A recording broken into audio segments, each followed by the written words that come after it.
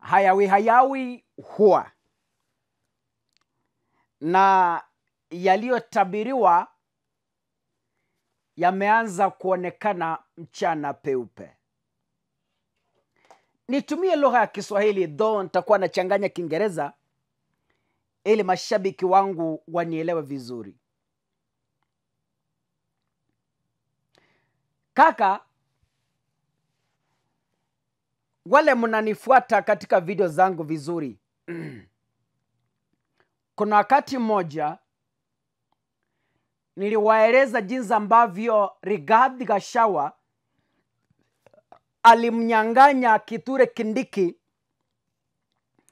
nafasi ya kuwa naibu rais katika serikali iliyokuwa nje ya William Ruto. Nilichukua wakati wangu kuwaeleza kwa upana.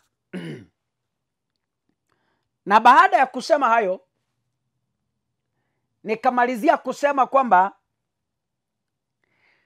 ndoa ya Ruto na Rigathi haitadumu.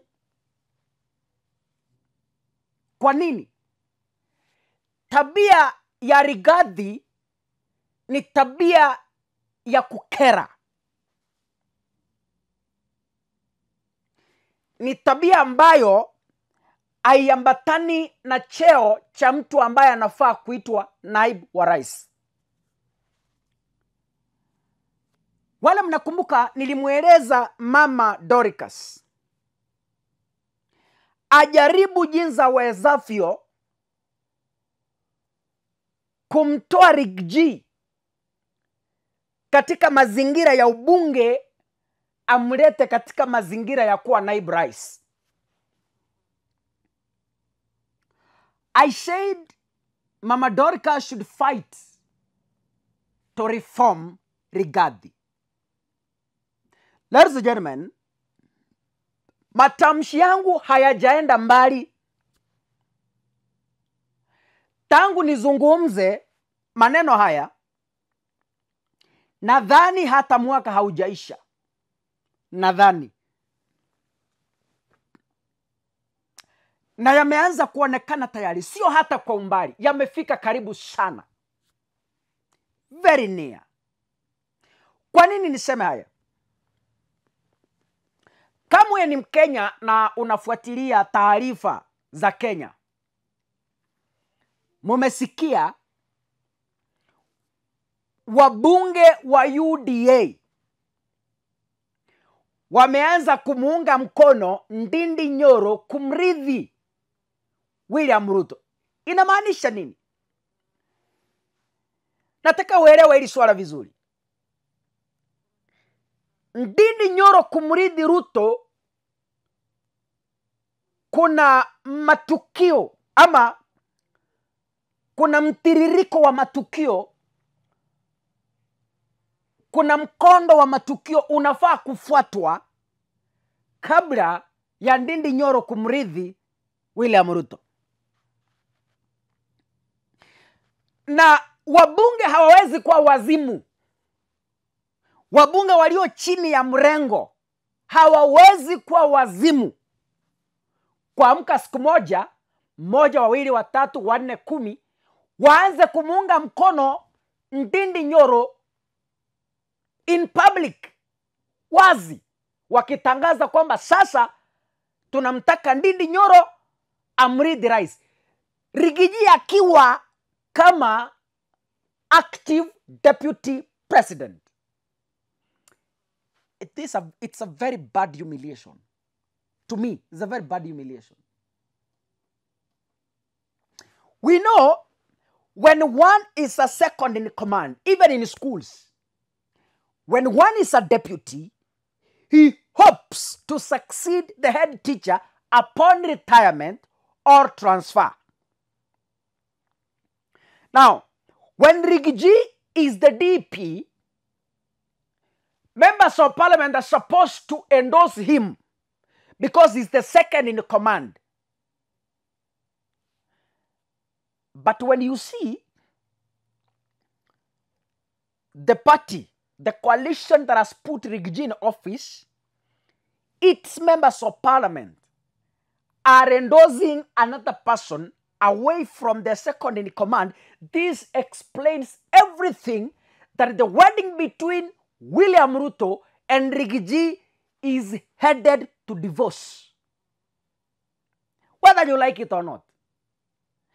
Hata Rigiji ameanza kuingiza njeve. Nimemsikia leo akiongea akisema kwamba ati mnawawa rais akiwa hai.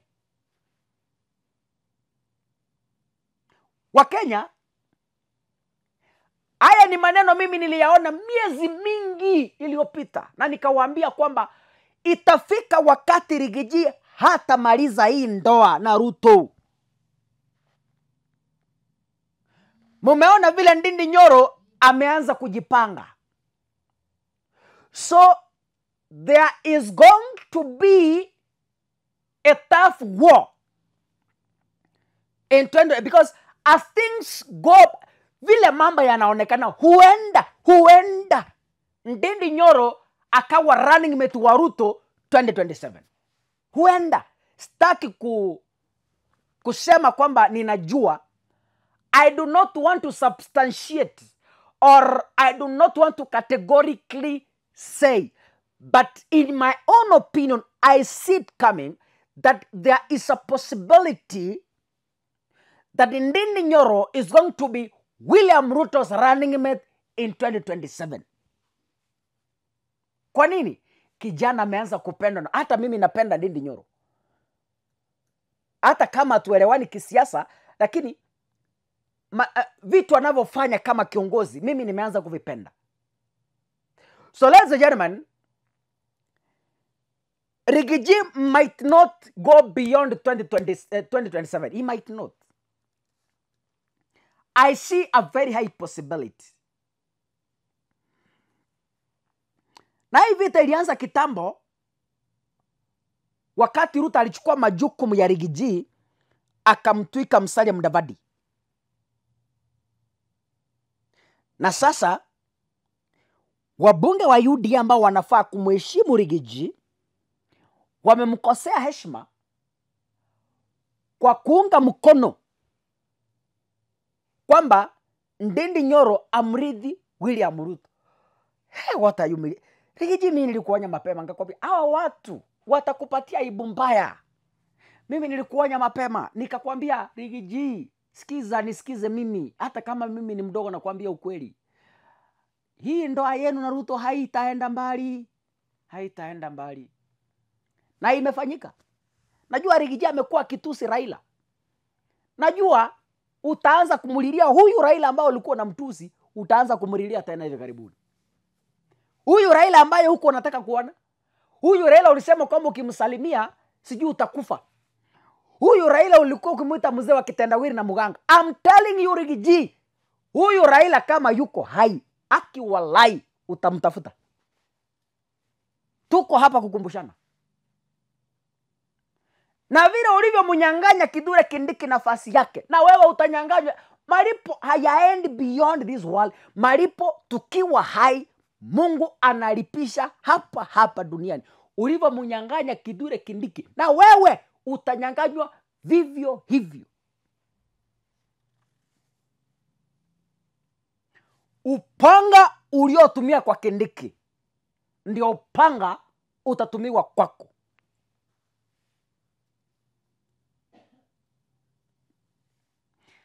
Na unajua kama wabunge wameanza hivi mapema na hata miaka miwili haijaisha mkiwa serikalini, oh my, na mko na miaka 4 mbele. Hai, Rigiji uko na kibarua. One, hata pumzi itakuishia. Hicho kitambi umebeba kitakamilika. Kitaisha. Mimi nakupea macho, kitaisha. Kitaisha. Hii mdomo ambayo umekuwa nayo mrefu ukitusi Raila, ukisema sijui nini, ukisema sijui mtu akitaka kuenda kwa rais lazima apitie kwako, hatio mtamaliza Uhuru Kenyatta, hatio mtafanya nini. Relax. Ndindi Nyoro ni dawa yako. Na mimi mbona nikufiche? Kwa sababu mambo haya mimi nilikwambia ukweli. Rigiji utaenda nyumbani mapema sana asubuhi. Mapema sana. So if I were you, mimi ningeenda usiku na mapema kabla hakujapambazuka. Niende kwa mzee. Nimwambie, unajua mzee, mambo ya siasa yako hivyo. Mimi ninaomba msamaha. Sasa wewe, wabunge wa Kenya Kwanza waanze kukugonga. Wabunge wa Azimio waanze kukugonga. Utakimbia wapi? The next thing you will commit political suicide. You go and rest at home. Anyway, mbona najisumbua kaka? God bless you, ladies and gentlemen. See you in the next video. Asanteni sana. Kuna watu wamekuwa wakiniulizia, kaka, nitapata wapi shamba mzuri, shamba ambayo ninaweza nikafanya farming ya miwa, niende nijenge nyumba vizuri, nifanye farming ya mahindi. Kuna mali safi hapa. Check hiyo shamba. 10 acres. Shamba kubwa, shamba unaweza lima vizuri, iko na barabara. Check hiyo barabara. Hiyo shamba iko mara mbili. Kuna moja chini ya barabara, ingine juu ya barabara. Hiyo shamba, hiyo ni miwa imepandwa hapo. Miwa peke yake. Hiyo shamba iko karibu na Mumias Sugar Factory. So kuna wale watu ambao wanapenda kufanya biashara za miwa. Hapa ndio mahali pazuri unaweza ukapanda miwa ili utengeneze pesa msimu huu wa serikali ambayo imetupatia jua kali katika kutafuta pesa. Hii shamba iko mahali panaitwa Koyonzo, Buhutu sublocation, na iko karibu na Jinja Market ndani ya Kakamega County. Na hii shamba iko na barabara ambayo bado imewekwa moram, barabara ambayo haina matope. So ukitaka kusafirisha miwa, ukitaka kusafirisha mahindi, ukitaka kusafirisha chochote ambacho unaweza ukapanda mahali hapa, itakuwa sawa kabisa. Na iko 7 kilometers kutoka Mumias Sugar Factory. Kwa hivyo si mbali sana. Unaweza ukatembea. Kama umepanda miwa, ni karibu pia na factory. Kwa hivyo hauhitaji tena kutafuta gari ya kukupelekea miwa yako mbali sana. Mali safi. Title iko ready na kila kitu kipo tayari. Na hii shamba iko unique kwa sababu hapo ndani kuna mto, yani river. Maji iko 24 hours. Maji iko 24/7. Kwa hivyo haufai kwenda kutafuta maji bali popote tu. Kama umefuga ng'ombe, ukichukua hii shamba, kwa mfano unataka kufuga ng'ombe, unataka kufuga mifugo, basi hauendi kutafuta maji kwingine. Maji iko hapo ndani. Ukiangalia kwenda pale juu, angalia vile miti imepandwa vizuri. Check hiyo shamba, mali safi. Nasema mali safi Chito.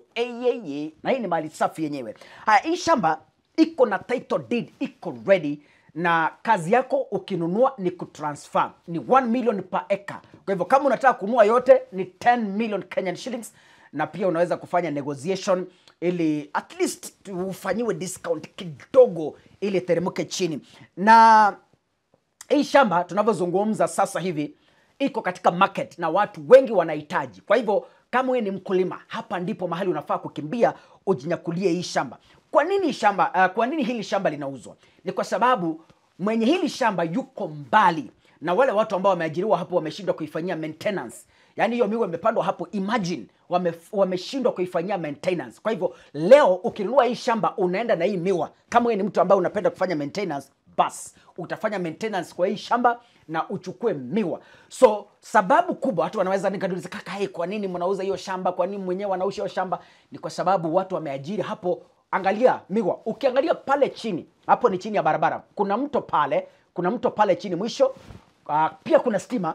Umeona laini ya stima hapo. Hii shamba iko na stima, iko tayari. Kwa hivyo iko na kila kitu. Unajua ukinunua shamba unaangalia maji, unaangalia stima, na hasa unaangalia barabara, pia na security. Ukiangalia mahali hapa kuna security, kuna barabara, kuna stima na kuna maji 24 hours. Piga simu 07 22 40 49 69.